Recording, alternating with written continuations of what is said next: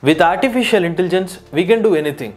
In reality, we can't do many things, but with AI, we can do endless possibilities. Take for example, you see this picture. He is a famous man in India and he is the owner of India's #1 jewelry shop, Lalita Jewelers. But the problem here is, he is so busy man and he never want to grow his hair as well, because if his hair turns into grey, he feel like distracted. See, I am getting old, so that he will get distracted. That is the reason he told in an interview that he don't want to grow his hair. But that's okay for him. But people who are his well-wishers, at least once in lifetime, we want to see the owner of Lalita Jewelers, Mr. Kiran Kumar, with hair. But fortunately, we have artificial intelligence, and we all know that there is an app called Face App. Using Face App, I used to create hair for him. See how good he is looking now. He's looking so handsome, right? Even with bald head also he's handsome, but with complete hair he's looking even good. Not only creating hair, using artificial intelligence with Face App, we can do so many other things. Like an young person can be turned into an old age person. Sometimes an old person can be turned into a young person, and we can change the moods of a person. An angry person face can be turned into a smile face. A person who doesn't wear glasses can be put up glasses. These are all endless possibilities. But how come Face App is creating such kind of wonders? What kind of artificial intelligence is using in Face App? In this video, we are going to crack that. Welcome to Artificial Intelligence. I am Krishna Chaitanya Mandela. Let us come to the straight point. The technology behind this app is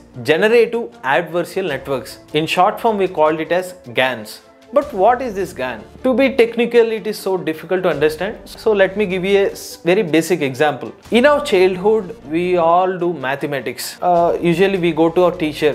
Once you solve the problem, we go to a teacher. But the teacher will always say, see, there is a mistake. Go and correct it. Then we go and start looking at the problem and we try to solve it. Again, we go to the teacher. Teacher will tell, see, there is one more mistake. Again, we solve it. After 5 to 10 attempts of correcting the mistake, finally the teacher will tell, okay, that's correct. So this is a best example for GAN. Here the student is the generator and teacher is the discriminator. Teacher always know the right answer, but the teacher will never tell you the right answer. Teacher always tell the student to correct yourself, which means teacher providing the student an opportunity to use his creativity. With mistakes, the student has to learn the correct answer, and finally teacher will tell the correct answer. So in GANs, unsupervised learning is being used. Now coming to the practicality, how Face App is using Generative Adversarial Networks, GANs. As we discussed earlier, the generator and the discriminator example, what Face App will do means, initially before launching the artificial intelligence program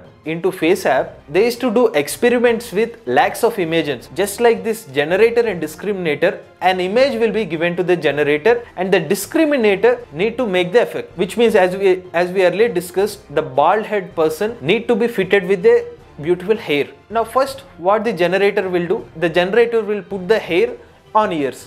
Then the discriminator will tell, see, this is incorrect. Again the generator will put the hair on nose. Again the discriminator will tell, this is wrong. Again it will put the hair on mouth. Again discriminator will tell, it is wrong. Finally, after so many trial and errors, the generator will put the hair on the bald head person. That's how the discriminator will tell, finally you done good job. So this is a successful model. The same process will be repeated for lakhs of images. After doing this lakhs of images of examples, they will create a tool which any bald head image can be suited with a hairy image. The same process will be repeated for other process like smile expression. A depressed person face can be turned into a smile expression. A person don't have any glasses can be turned into a glass person. So that is the complete working of Generative Adversarial Networks, GANs. Hope you understand what is a GAN now and how Face App is using this GAN in their artificial intelligence technology. If you like this video,